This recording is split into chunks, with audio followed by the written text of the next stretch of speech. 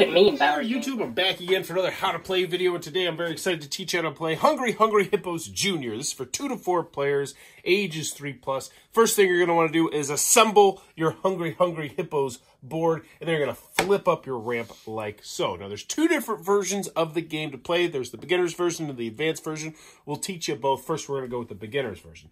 So the beginner's version, each player is going to get one specific colored piece, then all the other matching pieces with it. So if you're green, you get the green board, you get the green wooden piece, and all these green little vegetables right here. So right now we have a 2-player game set up. We have the orange player versus the green player. Now, the person who most recently ate a vegetable is going to go first, and then on your turn, it's really quite simple. You are going to take turns trying to get your piece into one of the mouths. Whichever mouth you get it into is going to tell you how many points you get, aka how many vegetables you're going to place onto your board right here, and the first person to fill up their board at the 10 slot is going to win.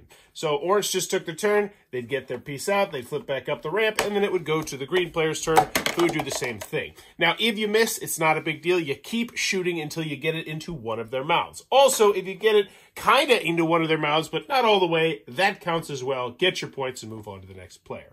So there's version 1. Now, version 2, also very simple, but you're going to need all the boards, and then you're going to flip all the boards over to make this image right here. So this is going to be a race to get from the start spot into this hippo's mouth. So each player is going to put one of their pieces of vegetable on the start spot, and then what you're going to do is once again figure out who ate the most recent vegetable. They're going to go first. And now what you're doing is not trying to get it into their mouth once, but you're trying to get their mouth into it once, then get your piece, and then do it again, and then tally that total up. So let's pretend we got a 1 and we got a 3. We'd add that up, and that would be a 4, and then we'd move 1, 2, 3, 4 spaces. But the first player to get their vegetable piece all the way down to the hippo's mouth is going to be the winner of the game.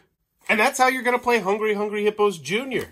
If this helped you out, please consider giving this a like as it helps me out. And also consider subscribing or supporting the Patreon as I teach new games all the time. But go have some fun, and thanks for your time, YouTube. This video is brought to you by all of my amazing Patreon supporters. And I would love it if you would join their ranks and have your name immortalized in the end of many of my videos for the end of time. But consider for only $1 a month. And as always, thanks for stopping by.